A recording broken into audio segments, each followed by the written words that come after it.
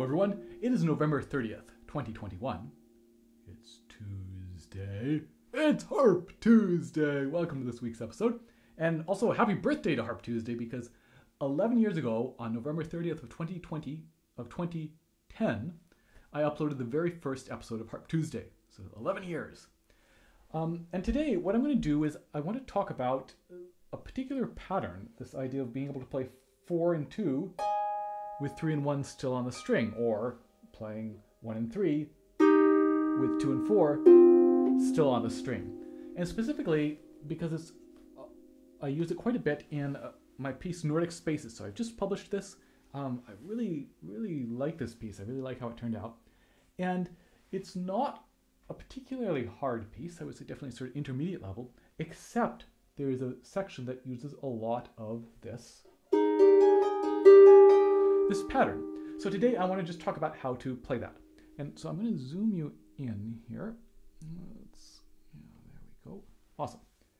So this pattern, being able to play 4 and 2 while keeping the third finger and the thumb on the string, if you've never done it before, it's the type of thing that can feel absolutely impossible.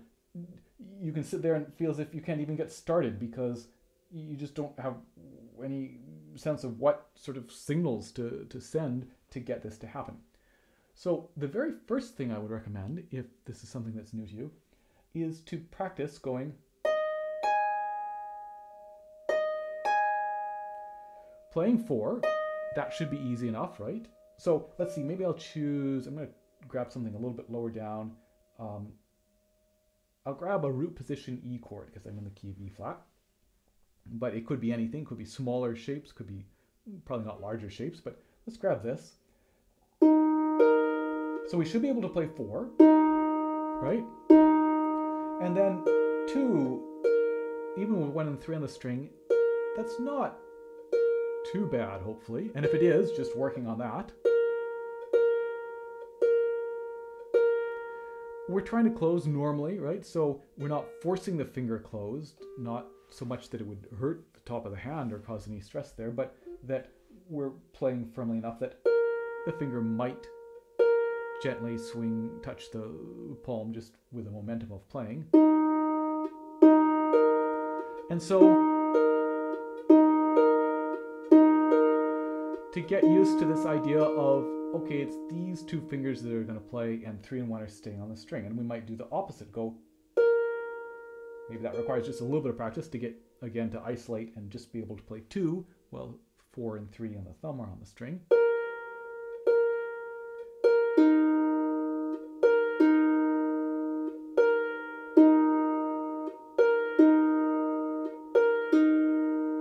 And then we might try to go a little bit faster.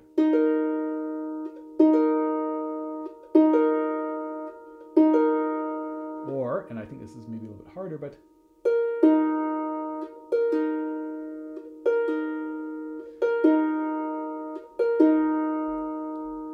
and so just doing that, suddenly it may start to feel, oh, okay, this is possible, right? This is something that's possible to do. And then trying to play them both at the same time. Now, another exercise we can do then is to try keeping the thumb, in this case on the E, placing 4 and 2, but don't place the third finger, and just practice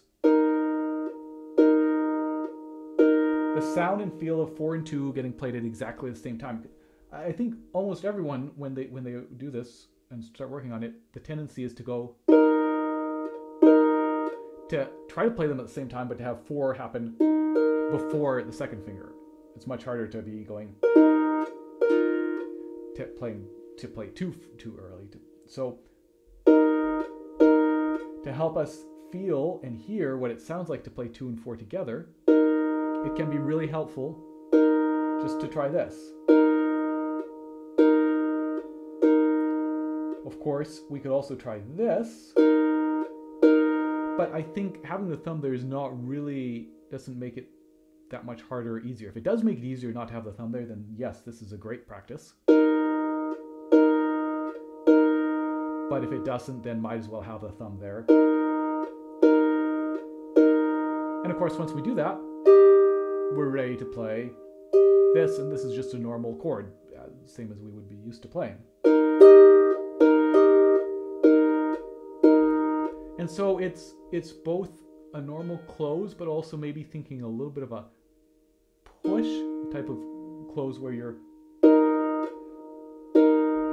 pushing a little bit, pushing down. When I say push, I just kind of mean pushing down on the string at a slight angle towards the soundboard of the harp.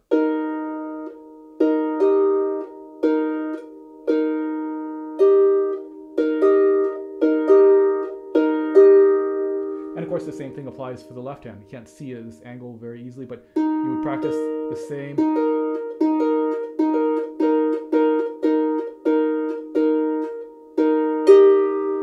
idea with the left hand. Now, later in the piece, there is also a few spots, just to keep things interesting, where the hands, one hand is going down like this. 1, 3, 2, 4. Or later, the right hand goes down. I'll demonstrate with the right hand. I'll go ahead and grab this actual shape that's getting played in Nordic Spaces, which is C, E, G, A, all 4 notes. And again, this might feel impossible, might feel easier or harder than playing 2 and 4, but you can work into it.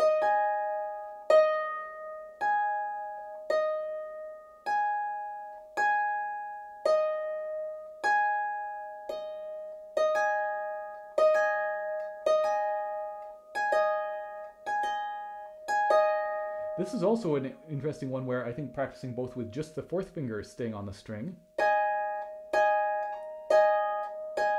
and also with just the 2nd finger staying on the string. I think both of those feel a little bit easier than having both 2 and 4 on the string. And so again, are great ways to practice. And then again, it's a little bit harder in the sense that instead of just going the same motion with both fingers, the 3rd finger is closing, but the thumb is wrapping around the finger, right? So it's not, we want to avoid kind of a pinch or a feeling that this finger needs to go way up like this, but at the same time, I'm not trying to, again, force that finger down closed aggressively. It's just like this.